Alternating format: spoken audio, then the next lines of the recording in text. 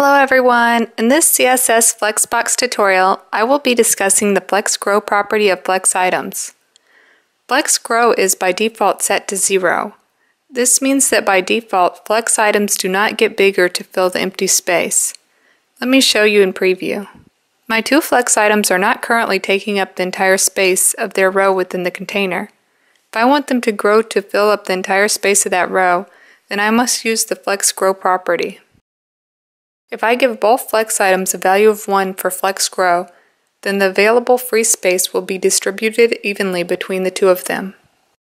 Let me show you in preview how the Flex items now take up the entire space of the container.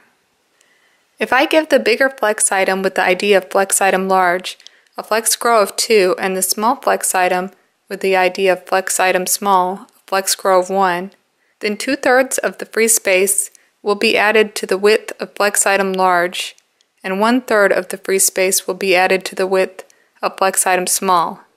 This is because we are now dividing the free space into 3 parts. If you wanted to make an exact calculation, then you would need to know the width of the container and the widths of both Flex items. We use the Flex Spaces property to set the width. Currently, my Flex container has a width of 1000 pixels.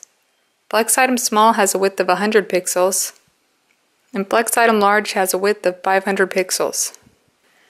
First, add together the widths of both Flex items and then subtract that value from the width of the container. 100 plus 500 is 600. 1000 minus 600 is 400. So we are left with 400 pixels of free space.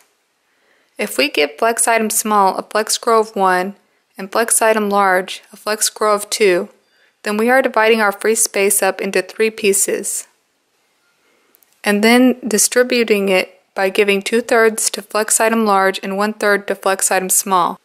So 2/3 of 400 pixels is 267 pixels rounded, and 1/3 of 400 pixels is 133 pixels rounded.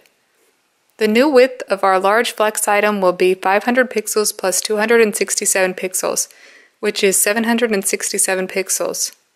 And the new width of our small Flex item will be 100 pixels plus 133 pixels, or 233 pixels. The shorthand for FlexGrow, FlexShrink, and FlexBasis is the Flex property. By default, Flex is set to 0, 1, auto, with the value for FlexGrow listed first, the value for FlexShrink listed second, and the value for FlexBasis being last. That's the FlexGrow of 2, the FlexShrink of 1, and the FlexBasis as 500 pixels. Thank you for watching this tutorial on Flexbox FlexGrow property. Please subscribe to my channel Bootstrap CSS Girl for more tutorials.